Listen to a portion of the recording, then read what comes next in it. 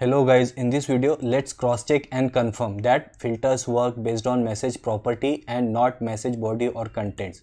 So let's create filter S1 with user property city is equal to Mumbai, and then let's check by sending filtered message.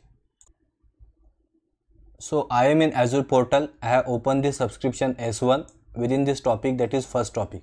So let's first add a filter for S1. So let's go down, let's say add filter.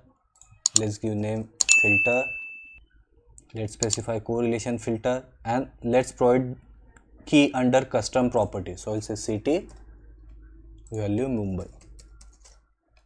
Save changes. That means now S1 will accept only messages for which user property city is equal to Mumbai is provided. Now let's go and cross check this by sending messages to topic. So let's go to topic, Service Bus Explorer,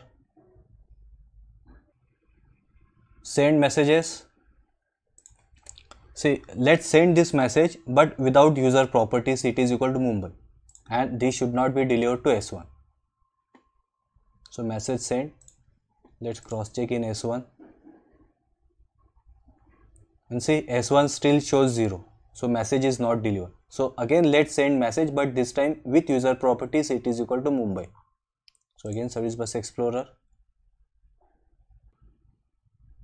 again send messages, but this time let's add property.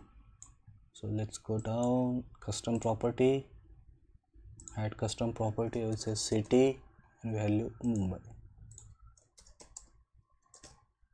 Let's send, let's close, and now check S1 again. See, now it shows message count 1. Let's open it. Service Bus Explorer, pick from start. For open it, see we can see this message, and if I go to message property we can see city is equal to Mumbai.